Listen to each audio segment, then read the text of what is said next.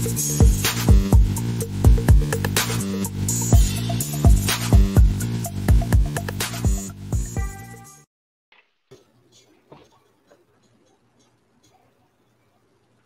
know, after watching that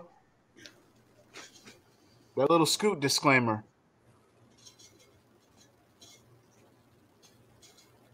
you would think Scoot was the longest reigning one here. I'm starting to think that I should have been as depressed when I lost. You wasn't ordained by the gods up above. I was. I was. And it was just taken from me like that. Well, I mean, you gotta understand. If I wasn't ordained or chosen, then how did this thing come to be? Doesn't matter. I am the prophecy. And see, that title's going to come home to roost. It's going to come. See, that's the thing. I'm fine with this because I realize this. Everybody has to have their chance with it, I guess. But at the end of the day, I may have lost said current crown and everything, but I hold the title of longest reigning and most dominant. It's what it is. It's king. The crown. It's for me. Oh, I wasn't even finished. I wasn't finished what I was saying. It doesn't matter. I won, sir. No, I'm kidding. Hey, Google. Oh wow, Google didn't even want to stop. I'm gonna have to let it go for one more go, guys. I don't know. I can't. It's not on my control here. You know, at least you didn't do anything obnoxious like, you know, get a sword or put a ring on. You know. You know, that's true. I didn't do anything like that yet. But you know, whenever y'all done, we can start talking about the show. I mean, guys, Revolution is such a long way away. I gotta let this one, you know, I gotta let it ride. I mean, you can also defend that said title at, you know, Winter is Coming. I mean, assuming Winter is Coming actually comes. Or Royal Rumble, you know, Winter is coming. It's coming. I mean, this was an AEW victory. Do we really want to cross the streams here, guys? Come on. We have before. This is true, but this was a special night. Fair enough. But of course, it is not for me to decide when this will be challenged. Only when the next pay-per-view is. So, if that happens to be Royal Rumble, so be it. No. But Full Gear. Here's the thing. I don't blame me and Scoot not winning on bad predictions. I blame it on awesome booking because all of this was very unpredictable. I mean, this is very close, though. Yeah. I was out of the running once main event hit. So for me, yeah, it was a done deal. Oh, that's fair. Well, no, you were out once Cal got it. Yeah. And then I lost due to the fact of the super click. But we'll get there. We'll get there. There was a couple of things on this show I wasn't really with, but we'll get there when we start talking about it. Yeah, there were definitely a few weird things on the show. Two very glaring things that stood out to me most definitely that I was just like, huh? But yeah, like Scoot said, we'll jump into it and starting, you know, fuck it. We'll start with the fucking buy-in. Nyla Rose and Jamie Hayter versus Hikaru Shida and Tootsie Rosa. this is where things started going bad for me, because I just knew that the Hills were winning this one. I just knew it, and I was fucking wrong. I thought you was going to get that W when they kept highlighting Serena Deeb. I was like, shit. Yeah. I was honestly expecting Deeb to run out with how much they mentioned her. Me too. That's why I was like, shit, this is gonna get this point. For real. But you know what's funny is that I'm so used to, again, that WWE mindset where they book a certain way. So you're used to the same rigmarole to where it's like, okay, well, they're gonna go at each other in the tournament. So they're not gonna have the heels just lose back to back like that. But AEW. So hey. Yeah. Still a passable match. I mean, it was good for the buy-in. Not something I'm gonna write home about, but yeah, but it was serviceable for a buy-in.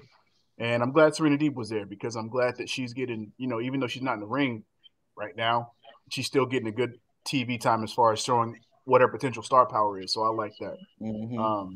Same. The surprise when the show started, they started off on a bang. Darby Allin and MJF.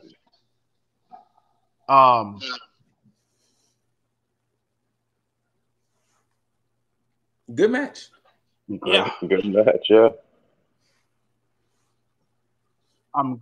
One thing that I'm glad about is that Sting, Wardlow, Sean Spears, they didn't play too much of a factor. I think they had that split second where they came in, Sting shut that down real quick, and then left it at that. And they made it make sense. MJF still getting his cheeky victory with the headlock takeover. Right. Not to mention the ring cheap shot. Absolutely. Which I'm not. I have to suspend my belief in this one, because it's just hard for me, because it's not brass knuckles. It's just a fucking ring. I just don't see it knocking anybody out like that. But because it's not like he's like extending the ring finger or nothing. He's just throwing a regular punch, like you said. It's not like he's using knucks, But it's not like the blade and the bunny, how they do. Yeah, I guess it's just to play into the aspect of the ring, Which I don't understand why. I mean, I guess it works like a Hall of Fame ring or a Super Bowl ring, where if you won, you just got it.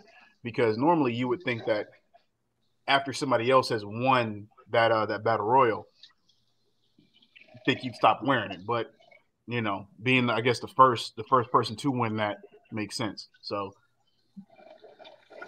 but this is a serviceable match for these two. I'm glad that they didn't overdo it with a lot of things. I'm glad this was kept still pretty simple, and you didn't get Darby going over the top with everything.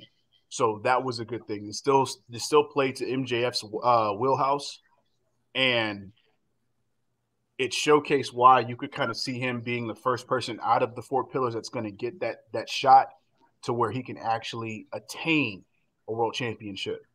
So, I mean, considering the events of later, it's a possibility.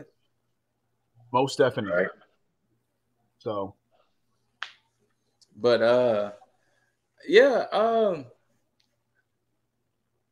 I had a feeling MJF was going to take it, because Darby is going to be Darby. MJF needs to be that person to say, I beat your heroes, quote unquote. I beat all these people who y'all love. I think if it was to happen, I think MJF possibly need to get his win back over Moxley at some point. Mm-hmm. And then eventually challenge again for the world title. But I can definitely see MJF being the first of the four pillars to be world champion. Yeah, it makes sense. Plus, I think Darby will get his win back over MJF potentially for said world championship. Yeah, so, I can definitely see that. I gotta say though, I see MJF's title reign being a lengthy one though if he gets it. Think so? Yeah. You know what? Yeah, that makes sense. Him being basically the AEW's top hill at this point because this man is definitely hated on way more than just one front. So yeah, I don't see it being as long as Kenny's. I see it being months long, just enough to wet the whistle to get under everybody's skin, and then have Darby come in and then just like get that huge pop. So we'll definitely see what happens there. Any other thoughts on this match? Like I said, it was pretty good for the two pillars to show off that this is why we're the future of this company. Yeah, I gotta second that. I will say this. Oh, go ahead, Jaeger. I was just saying, as mentioned, I definitely liked the minimal amount of interference, even though there was some. Now, even though I do like this match, there's a part of me that still likes MJF and Sammy Guevara's match a little bit better than this one. Okay, I can see that. Yeah, just because it showcased both of what MJF and Sammy Guevara could do in one match. With Darby and MJF, because their styles are so different, you end up having to take away from one of them. Yeah, and that's what happened here because Darby, like this wasn't like with Darby and Cody. With Darby and Cody, it was showcasing Darby for the most part, and then Cody ended up helping him by going into that time limit draw. And with this, you kind of knew that MJF was gonna do something to come out of it with that win. So yeah, but still liked it though. Still like this match. Then we have a fantastic match from both of these tag teams, but a very, very wonky ending that made absolutely no fucking sense to me. And maybe y'all can explain it to me. I watched it. Okay, so shout outs to my ninjas, Boston Aranya. While I was watching Full Gear, I was playing Terraria. Okay. And there were some things I missed. This was one of the things I missed, and I caught it today.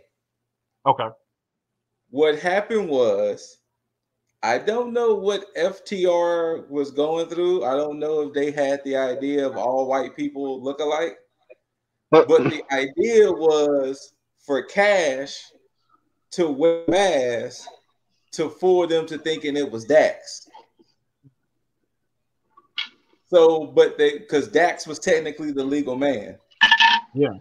So they technically pinned the wrong man. So that could be FTR's way out by saying, yeah, y'all won the match, but y'all pinned the wrong man. Okay, so does this prolong the feud then, or what is this feud? I guess so. Yeah, I guess so. That's what I'm thinking here because it was because my thought on it, which is why it was so weird to me, is the fact that I assumed that once they realized it was the wrong person, they were going to restart the match. Me too. That's what I thought would happen too. Yeah, and then when it just kind of ended, I was like, wait, that's it?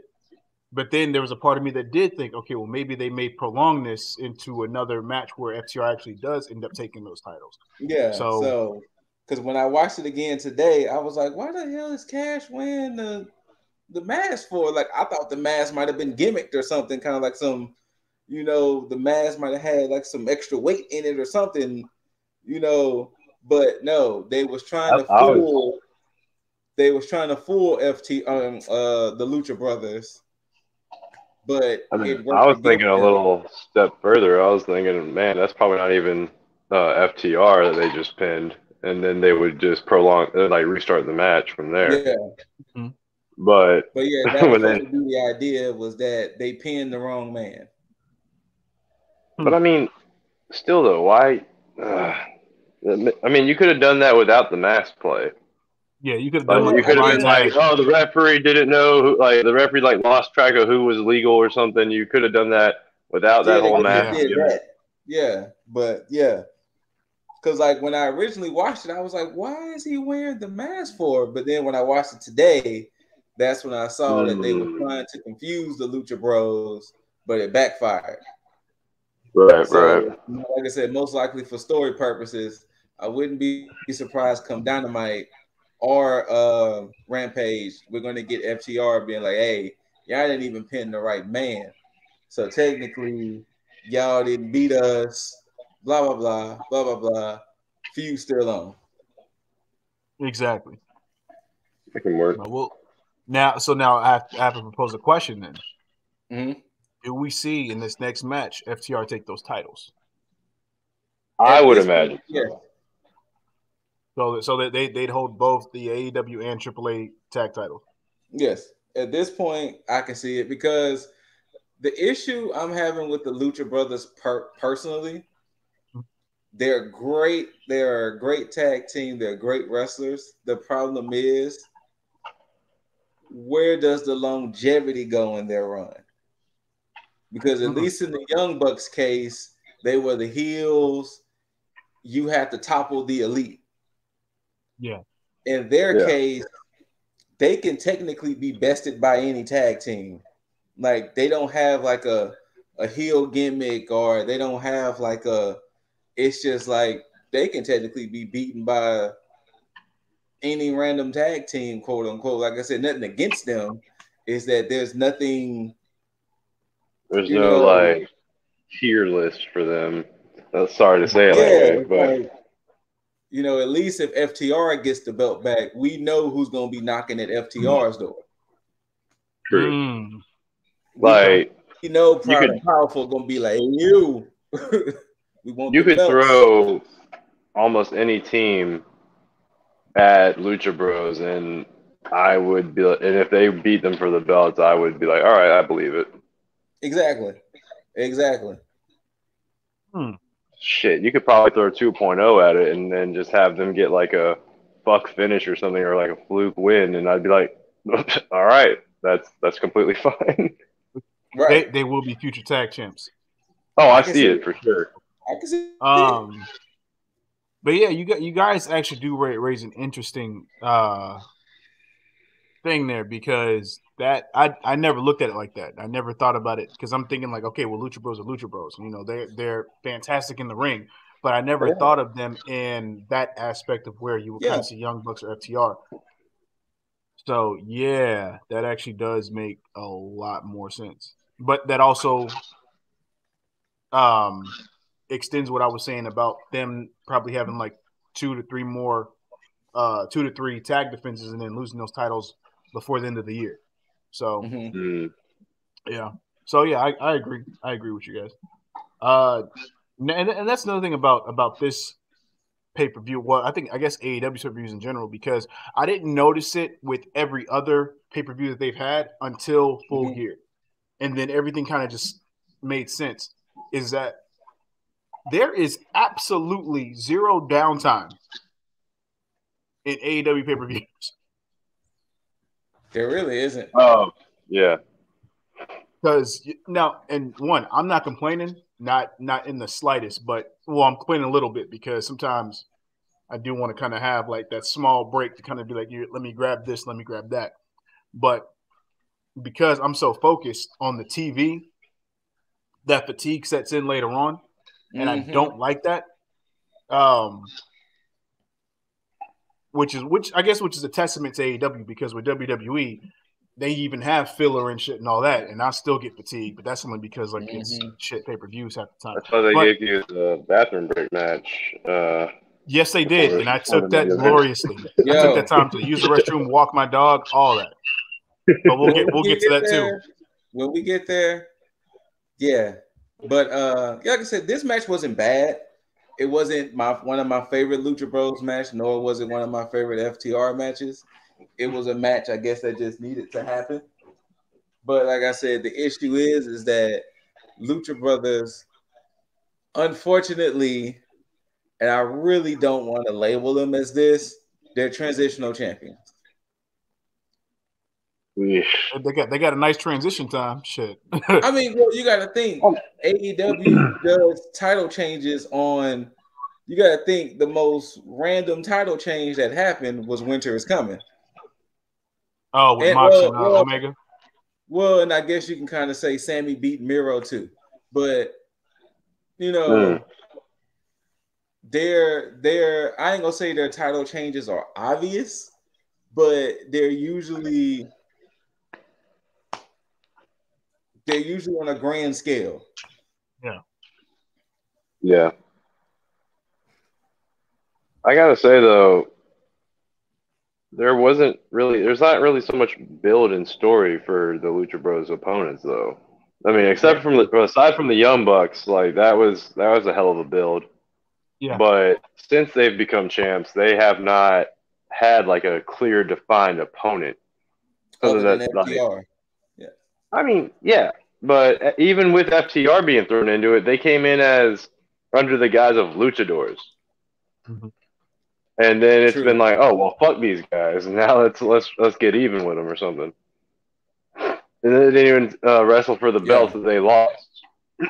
But like, I don't know if they're gonna sit on FTR for a minute or if they're gonna go right back into it. If they do go right back into it, then I see them losing their next defense. If not, they're gonna be like, oh no, we beat you. Like y'all got to wait a minute. Then we'll see how that goes.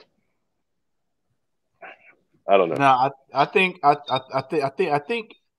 we all might be on something with this because there's a lot of things that actually cater to FTR actually winning the tag titles from Lucha Brothers, because now that Inner Circle is done with the goofy shit, so supposedly at this point. I mean, we hope. We hope. This gives Proud and Powerful the leeway to actually go back into the title hunt. And if FTR does take those titles, we may get them dodging Proud and Powerful for a bit, and then finally them, because I don't think right now, Proud and Powerful are ranked. Let me just check real quick. They've been wrestling. Tag. Yeah, they're not ranked right now. Jeez. So yeah, so that's perfect. So if we take that time where FTR wins those titles, let's say on Dynamite, if that's going to be a thing, or Rampage, and we take these next months to get Proud and Powerful back into the rankings, and then probably a Revolution, we get that match. So I think that would make the most sense because, again, like I said before, and I'm sticking to this shit, I don't see any fucking long title reigns happening in 2022. 2022. Yeah, like at all. I can see that. So, but from there, bode well for Hangman. Spoilers. No, it does not. And one of these two men, as well as MJF, could put it into that. Danielson and Miro. The start of my downfall. This was probably the hardest match for me to call as well. And something kept nagging at me when I said Miro. Nah, man, nah, change it. Something kept nagging at me too by saying, because the thing is, I said it on here. Yep. Spoilers again. Hangman's first opponent was going to be Bryan. I said it. You did a few podcasts ago when it was supposed to be when we were predicting a tournament between Moxley and Danielson. I said Danielson was going to be Hangman's first opponent, and most likely he was going to give him his first loss. And I went against that. Yeah, but at the same time, Miro was so fucking convincing. Yeah. That it was hard to go against that as well. Don't go against the Bulgarian brute, man. This is why I can't be mad at Miro's loss, is because yes, I'm mad because I would have rather him lose to Hangman for the title. But at the same time, you think about him losing to Bryan, and it's like, I mean, come on. It's kind of hard with his track record, that because he's been on a fucking tear, wrestling on Dynamite, Rampage, pay-per-views back to back to back to fucking back. Well, look at it this way, and this is the way I kind of materialized it in my head. Which one was technically more believable? Miro losing to Sammy or Miro losing to Bryan? Yeesh. I mean, I want to say Bryan. Me too. I would say Miro losing to Bryan is technically more believable than him losing to Guevara. The reason I agree with you guys, and it's only slightly, and it's really because of Miro, which is crazy because we're talking about Brian here, is because of the fact that towards the end of the match where Miro was baiting Danielson to kick him. Mm-hmm. Yeah. Brian helped make Miro very believable in that sense. Because even in defeat, it still shows how credible Miro is. And this is why his story alone, even in defeat, is very fucking intriguing. And I remember because I text you guys that now, even after this, this is intriguing to me. Because now I'm interested in where his story goes at this point. Like, it's almost like Miro, win or loss, can't lose any momentum at all. Well, I mean, if he loses back to back to back, there might be an issue. But right now, yeah. I'm kind of excited to see where the Forsaken Man goes now. See? And it's crazy because I don't think anybody's really asking the question of what happens with Brian and the winner of Hangman and Omega, obviously. Nobody's asking it. No. Nobody's even thinking about the outcome if Brian wins or loses that match. Or when that match even is. I just had a weird correlation in my head. I don't know how well y'all kept up with the Grammys years ago, but it was depends on how long ago. Well, true. It was at Grammys where Kanye had won his Grammy, and then his speech was, many people kept saying, "Hey, yay, what you gonna do if you don't win that Grammy?" And then he was like, "Well, I guess we'll never know." I kind of feel like this is the parallel with Miro. It's like, hey, Miro, what's gonna happen if you don't win that number one contendership? Well, I guess we about to find out. Yeah. Oh, that's good. That's good. I guess we were about to find out. Damn, that's a great analogy. I guess we're about to find out. Because he still had, so he apparently he can't go home to his wife. His God has definitely forsaken him. So we definitely about to see what's about to happen now. Okay, so then let me ask this though. Do we get silence from Miro for a period of time?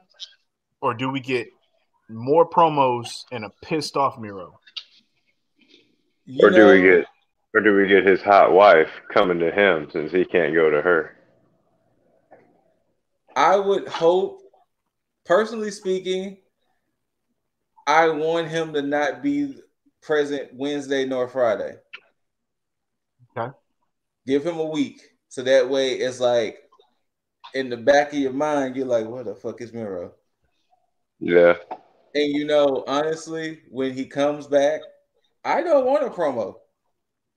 I just want him to go out there and savagely, you know what I actually want Miro to do? On the wreck shit. I want Miro to come out during a match and just fuck up both of the opponents. Or fuck up a tag team match or something to really show his true dominance. Because if Miro beats up 4 people, then you like, goddamn. Like, so if he comes back, I don't want a promo. I want him to just go out there and just wreck shit. And I want it to be so believable to where the whole goddamn backstage staff has to come out and like get him away, get him out the ring. You're saying you need Ruby Soho involved. Gotcha. Obviously, she knows how to defuse situations. So apparently. Well, speaking of diffuse situations, more so not so diffuse, Christian Cage Jurassic Express versus Super Click. All right, I'm gonna be honest. This is our platform to be honest.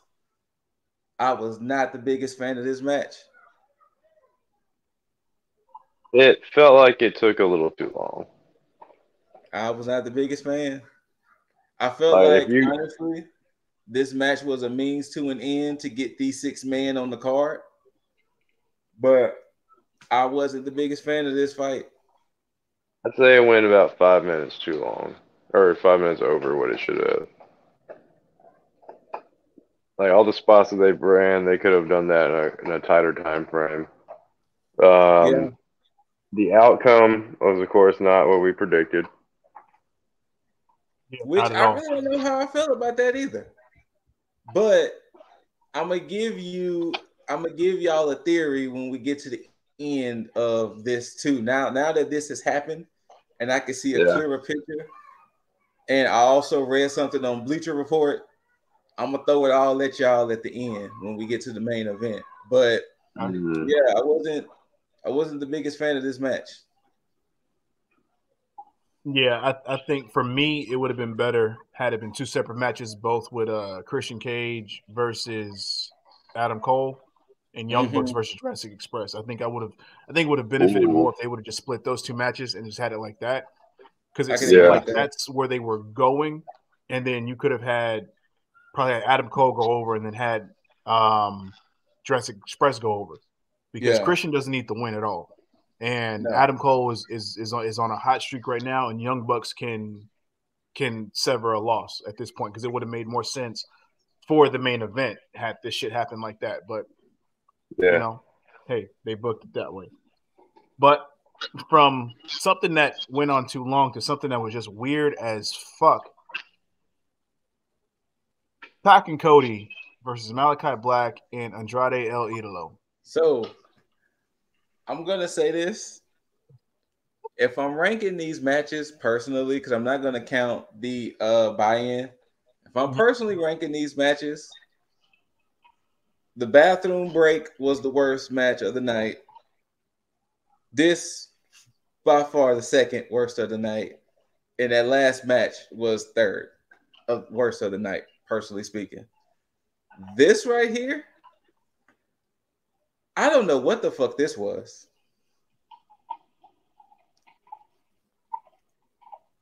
I like everybody within this match. First off, the best thing about this match was Malachi's entrance.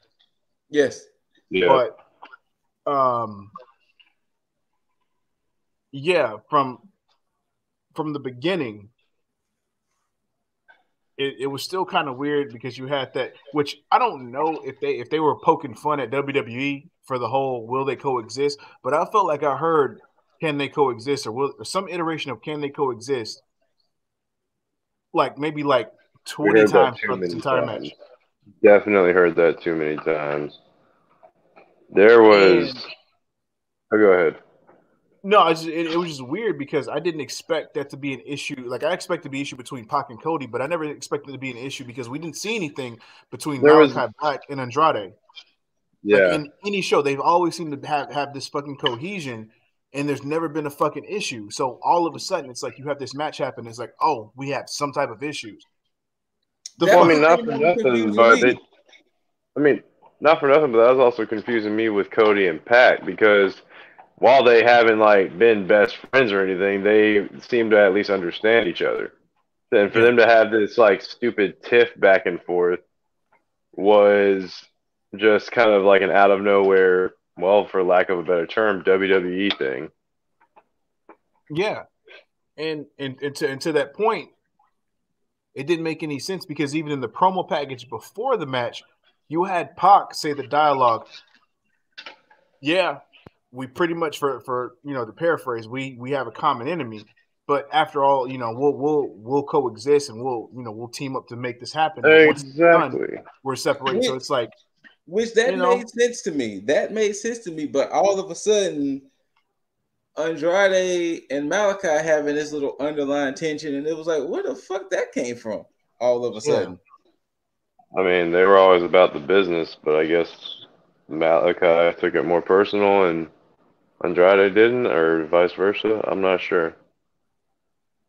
But with this match, this is what part of me also feels like there's something else that was supposed to happen sooner, but I guess didn't. And I think that has to do with the Lucha Brothers, which I think that's why the Lucha Brothers are in this lull point with their title run. Because again, we never got no finality with Andrade and the Lucha Brothers. Andrade and Death Triangle stuff. So, and yes, I know Pac and the Andrade thing is there, but that has you haven't seen anything in regards to Lucha Brothers and Andrade. Since what? All Out. Yes.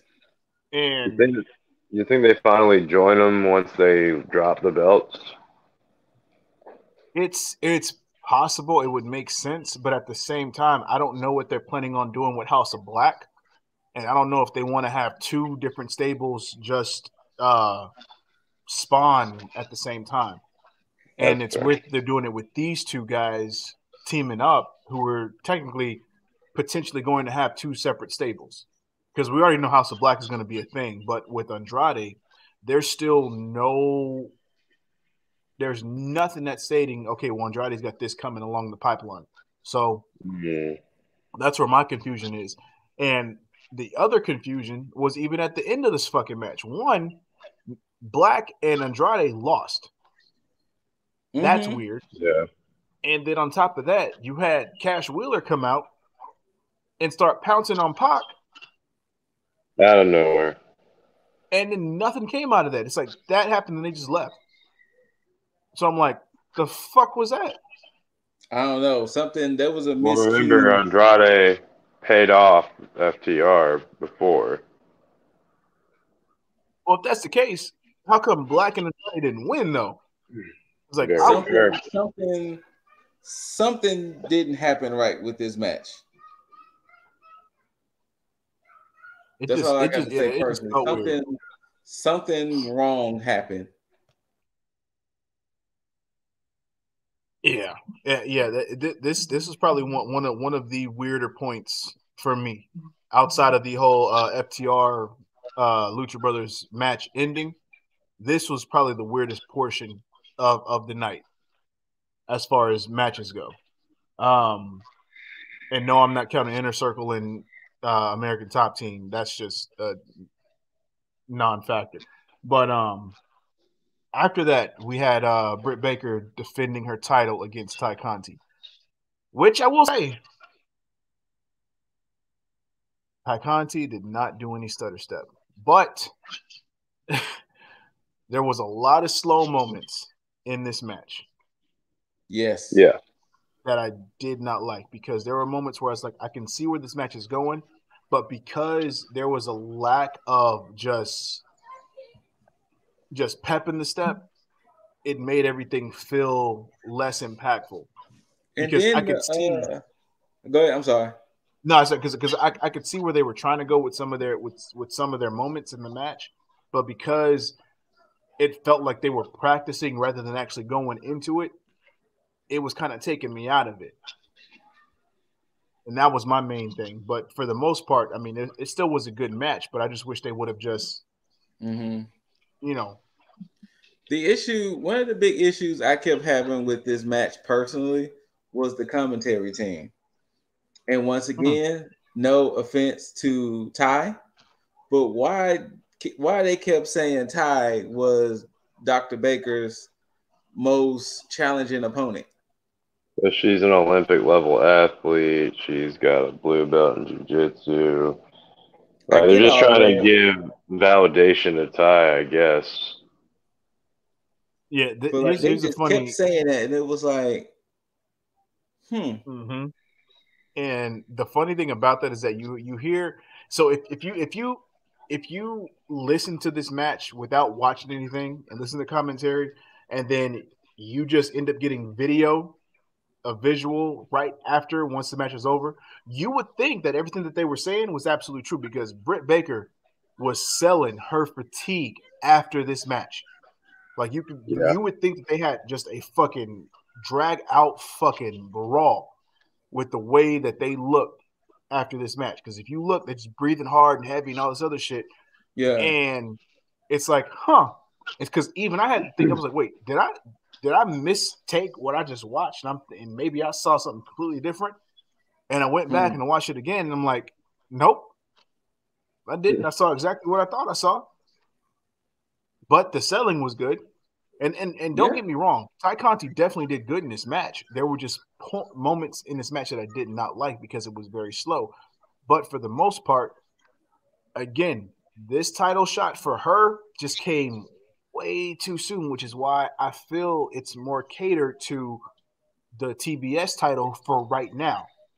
I think Ty Conti is going to be an amazing professional wrestler down the line.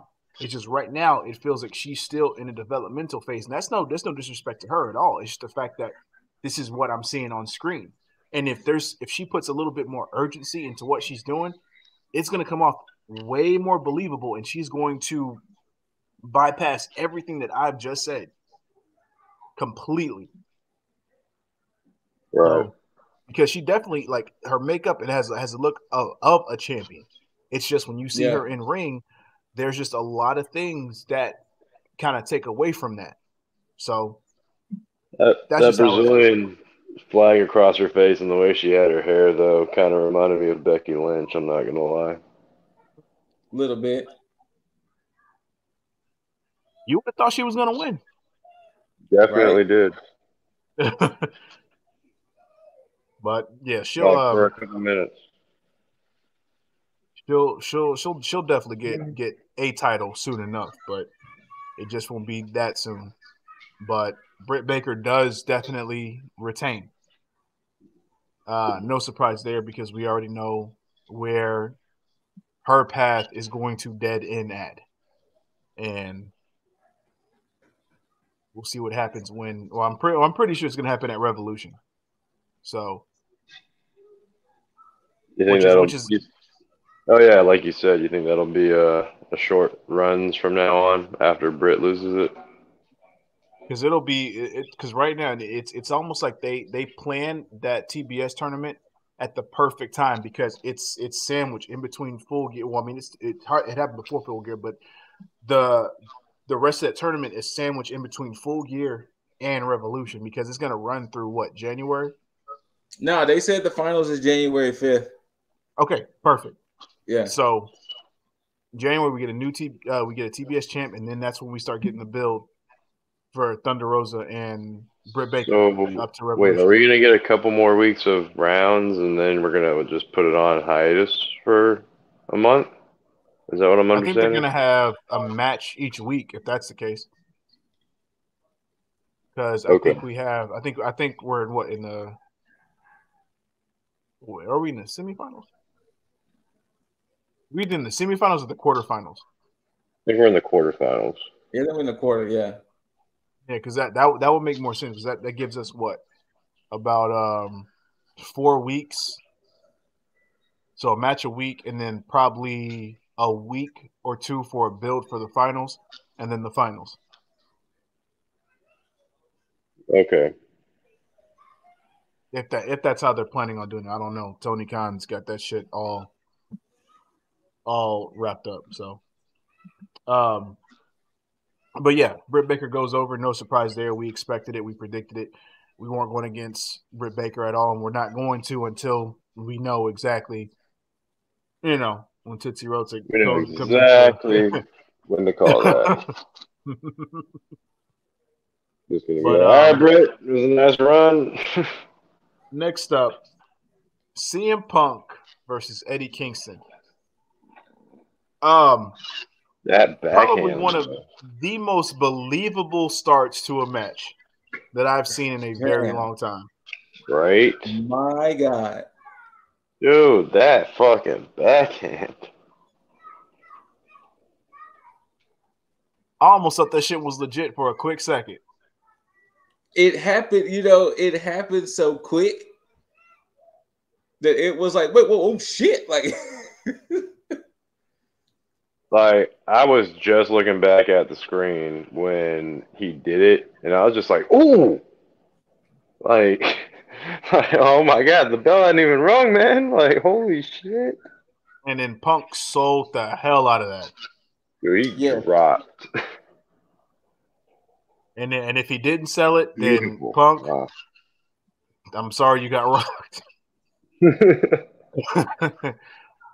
But yeah, I think this match went about maybe 11 minutes, I believe. Mm. And it didn't need to be a long match. No, No. it didn't. It did what it needed to do. I feel like I have more questions than answers out of this match because I feel like Eddie Kingston has garnered us a position on the precipice of Punk's inevitable heel turn because I feel like it's coming. Because Punk got booed quite a bit in this match. Okay, so I wasn't tripping that he did get booed. Oh, no, not at all. Okay. No, when he set up Eddie for the GTS both times, he was getting booed. Yeah. Yeah. Okay, because I was making sure that I heard those boos correctly. On top of that, there was... I guess Minneapolis loved Eddie way more than Punk at that point. And there was this perfect imagery, of course, of bloody face Punk with his tongue out. And it's like, we're getting close to it. When, I don't know. But it's gotta be coming sometime soon. And I know we talked about Mox's heel turn and that being a thing, and potentially Eddie turning heel too. But I think Eddie is becoming a way more sympathetic babyface than a potential believable. I mean, he's already been heel, but I think right now, I think they may end up calling an audible to the point to where he may get over more than they expected him to. And I think we might get Punk's heel turn in that process. I can see that. But if Punk does turn heel, what the fuck happens? That's the question. I want to know who he turns on. Like, who's going to piss him off just enough?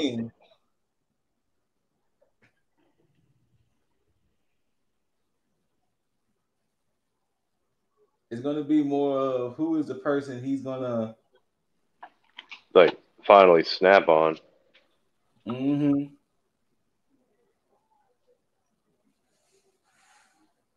Honestly, it would, in order for it to make sense, I think it would have to be one of the four pillars. So that leaves... My head immediately went to MJF. Does, but nobody, if everybody will start loving Punk again. Yeah, true. I think I said on a previous podcast, I think if he started to just beat the shit out of Jungle Boy, then it'll be like, oh shit, wait, whoa, Punk, hey. True. What if he did it to Sammy Guevara and took the TNT title? Ooh.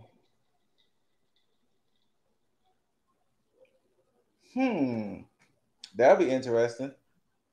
Because everybody's trying to figure out like what he's going to do, because then you get a lot of people that's pissed off that they think he's being underutilized.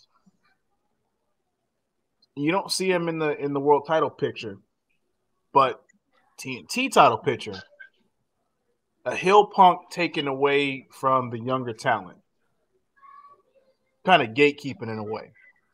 Yeah. I mean, like you guys said, with FTR being tag champs, most baby faces are in it for the chase. Mm-hmm.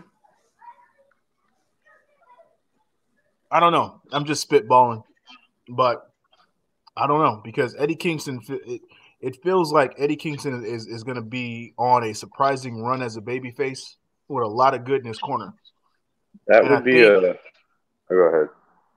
No. I was going to say, you know, if Punk does take that TNT title, you can have Eddie get his win back by actually winning the championship in AEW and basically getting it back for the younger guys.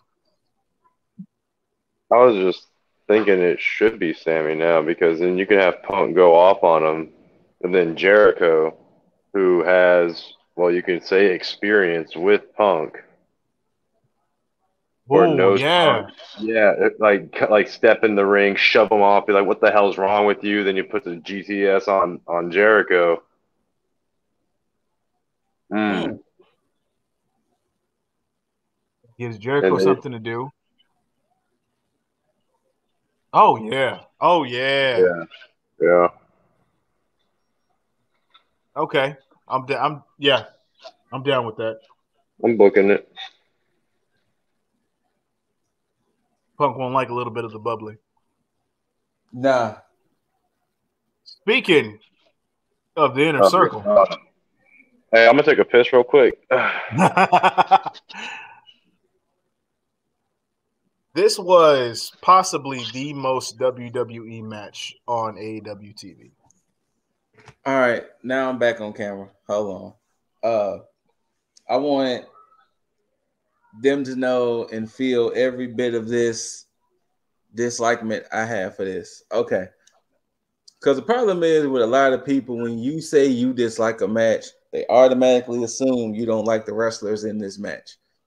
Stop that stupid shit. Everybody's favorite wrestler has had bad matches that we didn't like.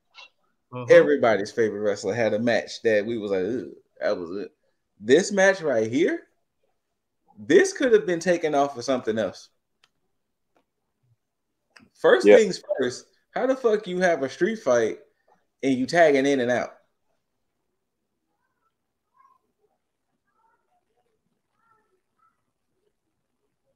Then it breaks down into a 10-man brawl. And then it just became just a what the fuck ever. I saw somebody on the internet said Jericho hit the worst frog splash they ever seen in their life. And you said that was for you, Eddie. I mean, I'm not gonna say he gave the worst frog splash. I'm pretty sure I've seen worse. Yes, I'm pretty sure I've seen worse too. But you know, this maybe match, the worst out of Jericho. This match wasn't. I kind of hated that Jaeger said this during the predictions, and it came to fruition because he was right. I didn't pay attention at all. Like honestly, when the match first started, and by the time I really had looked up, like I was looking at my computer here and there because, like I said, I was playing Terraria with the ninjas, so I was looking here and there.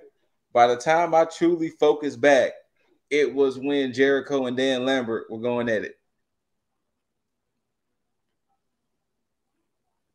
I understand because that's how I was too. Once it started, seeing the entrances, and then I went to use restroom, took my dog for a walk, came back, and I came back at just the right time because it was again when Jericho and Lambert were in the ring and the kendo stick spot had happened, and then went from there. But of course, I went back and I watched shit again. What kendo stick spot? Oh, you didn't see that part? I don't know. Probably that was right before he grabbed the stapler and then did weird ass. Wait, stapler. Wait, what the fuck did I miss? Oh, you didn't see the staple shot. Oh, okay. No. Wait. Yeah, go ahead. He took a stapler and he swiped at Lambert's junk. Jericho? Yes. Yeah. He supposedly stapled Lambert's junk. After doing the kendo stick spot. And what did he do with the kendo stick? Well, he just hit him, then he hit JDS with it as well. Yeah. Ooh, and then that was pretty much it. Oh, I really did not pay attention to this match.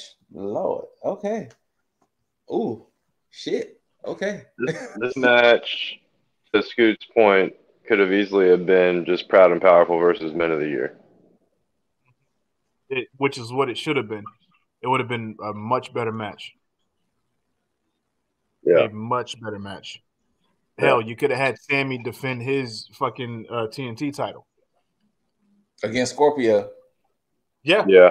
Which Scorpio is number 4 on the ranking. But wow, okay. So yeah. But that match happened. And then this match happened. Before we get there, go ahead. How do we feel about the never-ending saga of Orange Cassidy and Matt Hardy? Oh, it was supposed to be over after Rampage. Oh, you didn't hear what was announced? Oh, no. Wednesday then. It's Matt Hardy and Butcher or Blade, one of the two, versus so earlier they talked to Orange Cassidy. And it was supposed to be it's a tag team match between Matt Hardy and I want to say it's either Butcher or Blade versus Orange Cassidy and a person of his choosing. Cassidy was like, "Hey, the best friends have worked hard. I'm gonna give them a night off. I'm gonna call up somebody from Chaos." Oh yeah. Later on that night, they revealed it's going to be Cassidy and Ishii. Tomohiro Ishii.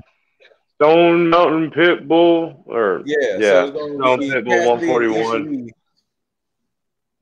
versus Matt Hardy and Butcher or Blade. I can't remember which one it was, but yeah. Well, Cassidy and Ishii have to win that then, and hopefully that's the end of that.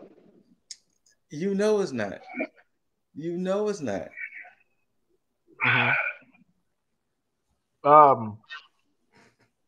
It is what it is with Hardy Family Office. I'm so hooked on the idea of Butcher and Blade being in House of Black that HFO isn't even a factor anymore. I'm just hoping that they just leave. Yeah, like that's all. And I'm glad you stopped me, Scoop, because I almost bypassed one of the most important things about the show. Okay, and that is Jay Lethal is All Elite. True. You know, I started when you had sent that message. I started to be like, "Where's my bonus points for that?" But I was gonna let that be. I called that shit. I mean, yeah, it's crazy because see, and this thing about Tony Khan, he knows how to keep a fucking secret because it's funny how Jay Lethal was asked that question before about him joining and basically like, I had no talks to nobody. Okay, that's it. And it's done. Nobody said anything after that. Mm-hmm. And then he pops up and it's like, because it was a genuine surprise. When I seen it, I was like, oh, word? Now I heard nothing. I heard no rumblings of anybody from ROH signing. Yeah. I'm down to see Black Machismo. We might. Or what was it? What was the thing that at All In that he had to do, that you had to do to turn him back and forth? You had to like tap him on the shoulder or do something to him. Yeah, he kept switching back and forth. Yeah. I'd like to see like either that gimmick come back or something of that effect. But I'm down to see Jay Lethal kick some ass. Hell yes. Yeah. Him and Punk. Crazy. Him and Punk would be nice. Him and Punk, him and Bryan. AEW is making it so that way if they lose anybody anytime, and I mean it's been case in point. Mox was out, Miro slotted in.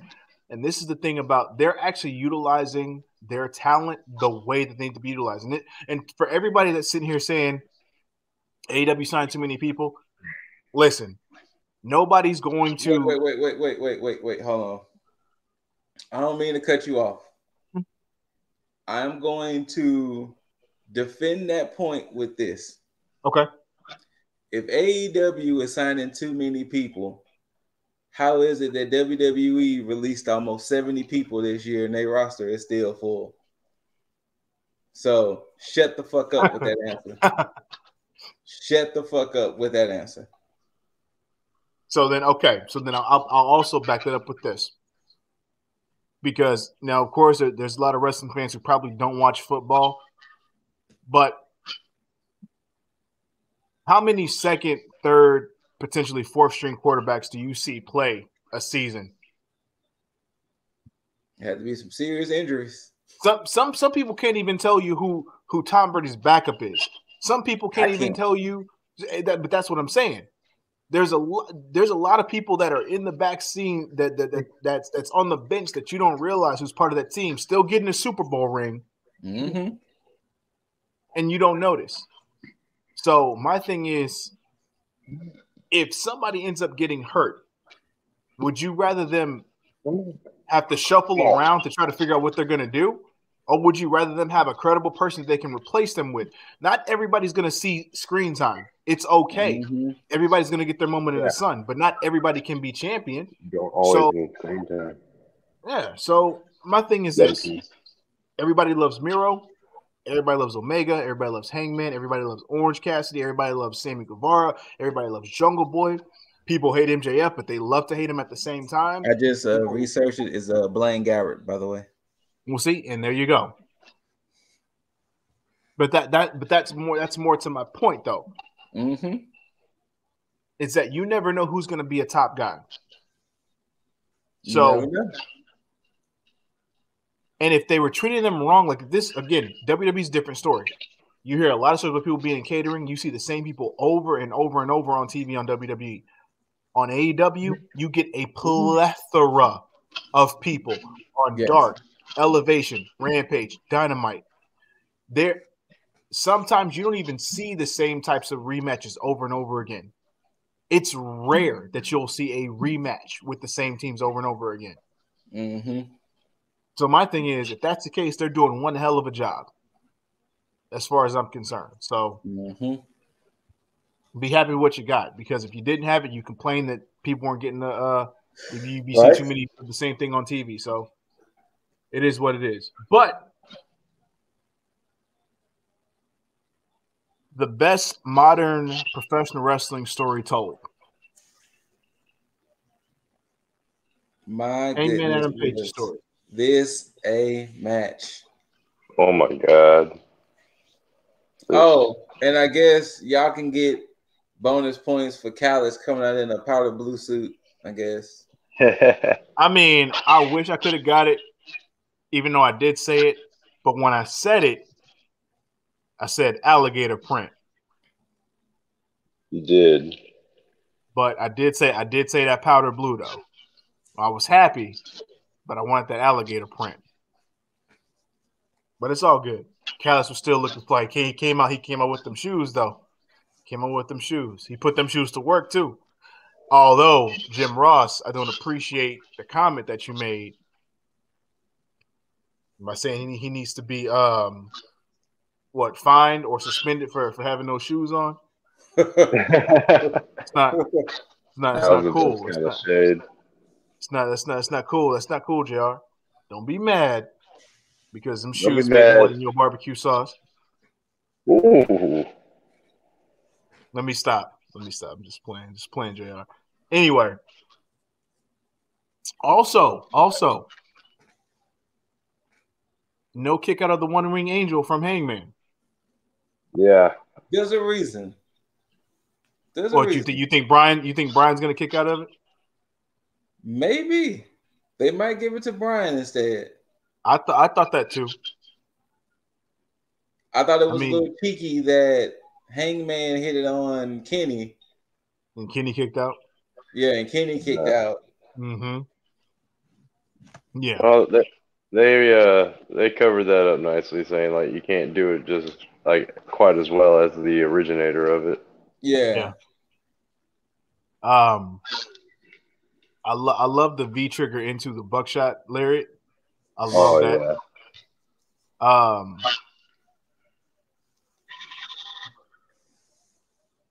It's weird because there's a part of me that feels like I wanted more out of this match. Like I really wanted that Shawn Michaels Bret Hart Iron Man match feel. Yeah. But I think they're gonna give that to us via Omega and Danielson. Okay. Yeah. But I really wanted that. Like, yo, this is that final, because that's the only thought I didn't get, because this wasn't in the same vein as Omega and Okada, or Hell, even Ibushi and Okada. Yeah. This didn't have like those feels where I feel like they just went to war. This is a fantastic match for these two. But at the same time, I still wanted more from it. Like I wanted them to give me maybe 5-10 more minutes of this match. Yeah. Maybe if that inner circle shit didn't happen, then you probably would have got it. Probably. But how do y'all feel about the end with the Bucks? It made sense. Yeah, it's like we said, it's setting up. Now, are we done talking about the match in particular as far as the match? Because then I'm gonna go into conspiracy theory mode. Well, I will say this. I'm glad that he gave Kenny 2 buckshot lariats. Yes. Yeah. Because it almost plays Did he into not give him a dead? No, I think he tried to, but I don't think he. He did do the Deadeye because that's when he almost got that close ass 3 count. I'm sorry, close ass 2 count when Aubrey came in. Yeah, you're right. But yeah, 2 buckshot lariats and a Deadeye. Damn it, I was that close.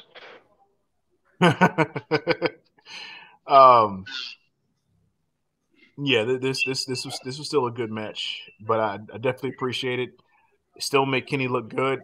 Again, another one that gave me more questions and answers at the end of it because, like I said, I had more questions, and then I think Bleacher Report kind of made things a little clear for me. Okay, because they had a interesting hot take, and I think I might be on board on that hot take. Do tell. Adam Cole is gonna betray all 3 of them. But once Red Dragon gets sewed up, come January, and his reasons is he didn't forget that he was kicked out the Bullet Club. Oh, that's right. Yeah. Now we're not even talking about BTE. We're talking about just like when when Marty showed up. Yeah, when he did the umbrella. They think that Cole is gonna betray the Bucks and Omega. Because, as you saw, Cole didn't come out there. He didn't. It was just the Bucks. That's interesting. Well, the way I chalked that up was because Hangman came directly to the Bucks saying, "Hey, I want to talk to them." He did, but don't forget. Remember, Cole was the first person who got in his way. Yeah, who got in his way too. Huh. Okay. And Cole did kind of somewhat align himself with Bobby Fish as well. True. Let's see. And O'Reilly's contract is up in what? November or December? December. Okay. December. Now which is why we save it for O'Reilly or we save it for KO? Wasn't? Oh yeah, because fucking Mount Rushmore. Because the thing is, KO won't be free until basically February. I think KO's contract is in at the end of January, I think. Huh. You know what? That actually might make a lot of sense because everybody's teasing the whole Mount Rushmore thing. But what if they don't pull the trigger on that until like way fucking later? But it's not the same Mount Rushmore with Bucks, KO. Oh, so you're thinking they're gonna do Cole, Red Dragon, and KO? Yeah. Because Roger Strong is still gonna be in NXT. Roddy gonna still be in NXT, I think, for a little bit longer. Now that would be a nice swerve. Now I also had another interesting swerve that could have happened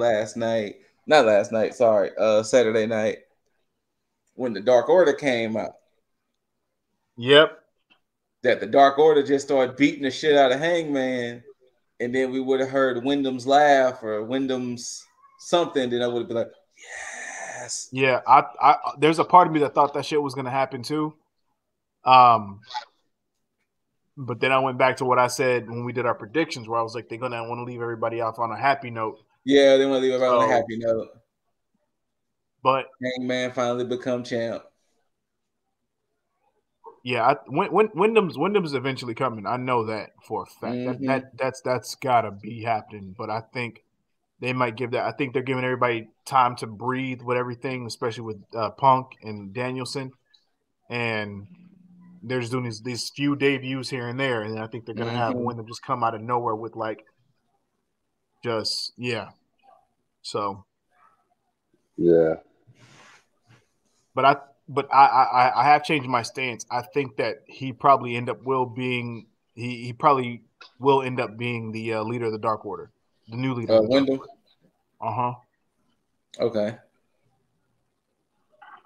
Because I don't know where else. I mean, you can slot him somewhere, but I think when you with House of Black being there, I was thinking if you don't do a Cult of Wyndham, or a new Dark Order leader, you could slot him with House of Black. I thought about that too, and I have no problem with that. But I'm thinking about the star power and if he might end up overshadowing Black, and that's my only problem. Because the thing is, I would slot him perfectly fine. Yeah. He's willing to take somewhat of a back seat for a moment. Mm-hmm. But I think because he's that big of a star and he has that much star power, it's hard to slot him as like a secondary. So true.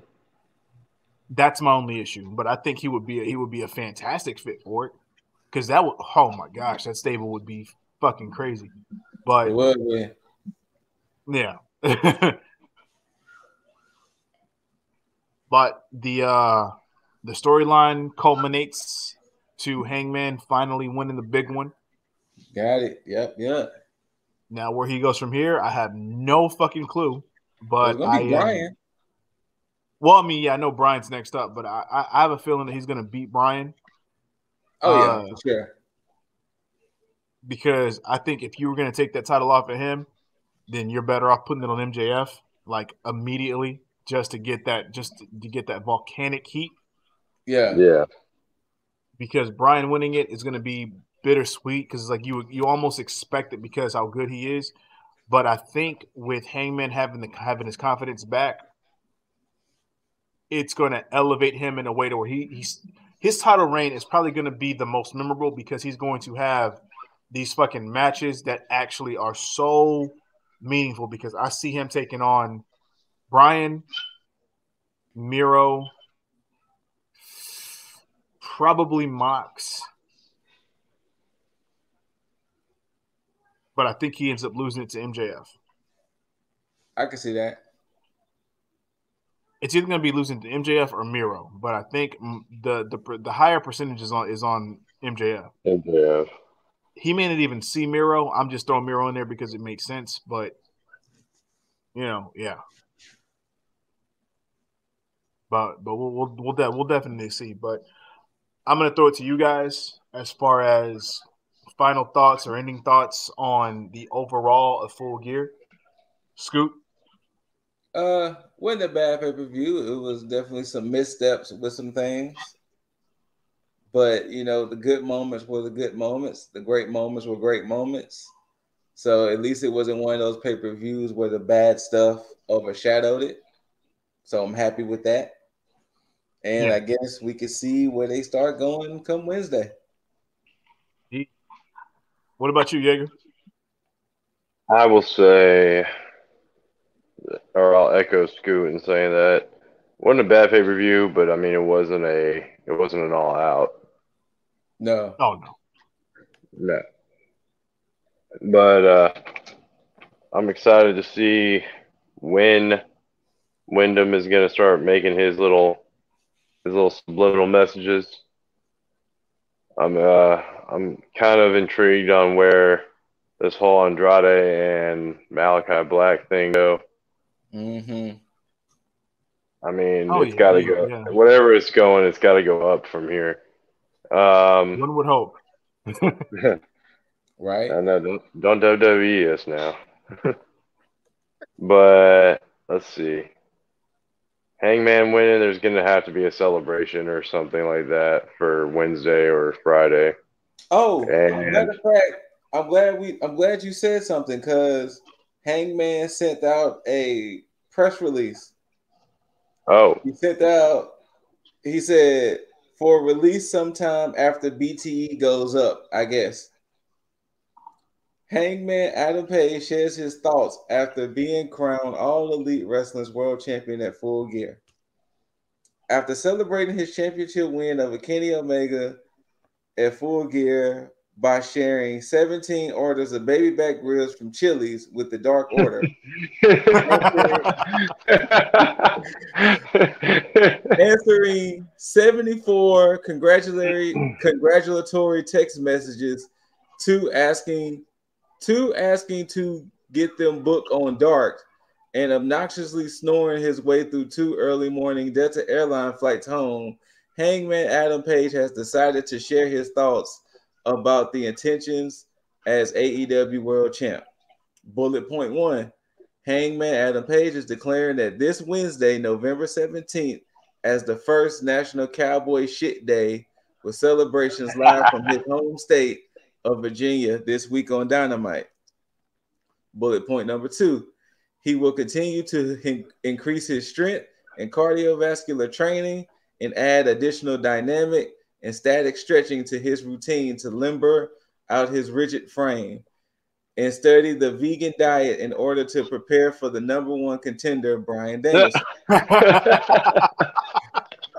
As champion, Page will welcome all other challengers as AEW sees fit, but please, God, don't make him fight Wardlow and his big muscle tits again. His big muscle tits.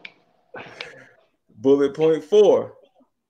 After seeing the unofficial, unauthorized, and most brilliant display of I don't give a shit about copyright, the Good, the Bad, and the Elite series on YouTube, Hangman Adam Page will use his new leverage as champion to get that guy a job, or at very least a nice letter and fruit basket. Next bullet point. With the bonus payment that comes with winning the AEW championship, Hangman will trade in his gas-guzzling truck for an electric vehicle in an effort to reduce planet-warming emissions and encourage others to make the switch when they see how badass it looks with steer horns mounted on the front or whatever. What the hell? The last bullet point. Hangman Adam Page would like to send a genuine and heartfelt thank you to the many fans that never gave up on him. Even when he gave them every reason to, they helped him accomplish more than he ever had imagined.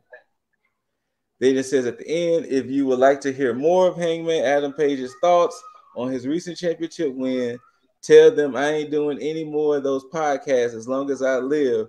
You think I want to be on the Don and Dookie YouTube show or whatever? Yeah, right. Get a clue.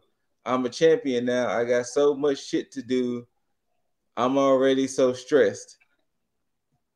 There you go. And then it says at the end about the whole National Cowboy Shit Day. There was a asterisk on it, and the asterisk is pending approval from the National Day Archives, which I really doubt is going to happen since their last correspondent simply said, "Stop emailing us about this." So that was Hangman's. You forgot the things that were mentioned in that last bullet point, that the fans who may have, who stuck with them and may have lost any crowns along the way. Pretty sure it wasn't written there. But it wasn't. But we all know. I never gave up. It's kind of frustrated because they didn't give up. Cost me something. Yeah, it cost me something too. Whatever. I mean, he didn't get to wailing on Callis. There wasn't a turn. It's okay, guys. Whatever. The next pay-per-view is not that far away. In the meantime, I'm gonna do like all Rosie does and sit in my throne here. And This why he chose to switch seats. Exactly. Mm. This seat here has seen generations. And it's been passed down from one family member to the next. So and it's quite fucking comfy, despite it being a little creaky. Mm-hmm. I mean, it still has the wooden handle for the recline. You know. There we go. Bed bugs to go with it. You know what? Not been bitten yet. Let me knock on wood. Let me knock on wood. Oh wait, the whole damn thing is. All right. Just know. I hope everybody enjoys their time, because I mean, y'all will probably win it off of me with Royal Rumble because I don't watch the WWE for shit anymore. Neither do I. I mean, well, NXT, but I mean, does that even count? I mean, it's WWE light, isn't it? I mean, look, even if there is a Royal Rumble, who fucking knows? They don't even they may not even have enough people by that time to have a fucking Royal Rumble. Do they even have 30 male and female superstars to set up a Rumble at this point? It doesn't matter. But yeah, like we always say, you know where you can find us. If you want all that fucking smoke, this guy right there, that guy, all the smoke, all of it. Ladies, if you want a different kind of smoke, this guy, that guy right there. You want to see how comfy the throne is? Come on over. Send him all your bath water, all panties, all the love letters. If you can find Shotzi, wrap her up nicely and send her over there. Same thing with Red Velvet. Woo. He has plenty of space under that Christmas tree to fit her right under there, or he'll make space. Get treats for Loki, all that other shit. Matter of fact, find Scoot a new sword for the one time he may potentially try to run for the crown again. You know where I'm at. Positive all day, every day. Send all your shit to Lip Deasley. It's whatever. But what I will fucking do. Oh, matter of fact, avert your eyes to the bottom and get stealthy with the ninjas. Yeah. Boom, boom, boom, boom. Your boy Scoot over here. Boss, Aranya, Zert. Chime in for a good time. But let me just warm that shit up real quick so I can give a nice too sweet to my bros. Bada, bada, bada, bada, bada, bada, bam. But as we say, like always, whether you loved it, hate it, don't forget to rate it. Thumbs up, thumbs down. Leave all your comments, concerns, questions down below. Hit that notification bell for all the freeze tag, the Jaeger After Dark, Jaeger Elevation. Tag me in hot tag tier list, all the shit that's coming. Trust me, it's going to be a lot. But most importantly, don't forget to mother effing subscribe. And until you see these handsome faces and hear these immaculate voices, I bid you all adieu. And a mother effing tag the fucketh out.